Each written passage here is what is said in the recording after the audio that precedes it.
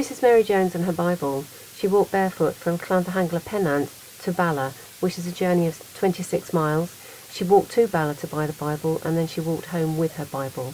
Her arms and legs are turned into scroll format to represent the Bible scrolls, and have the Welsh Language Bible chapters inscribed into them. The Bible is open at Genesis 1:1, and MJ is inscribed on the back of the Bible. She's barefoot because she walked barefoot. The clothes are raggedy because she took so long to buy the Bible, and the skirt is bouncing out to the side because she was young. She was only 16.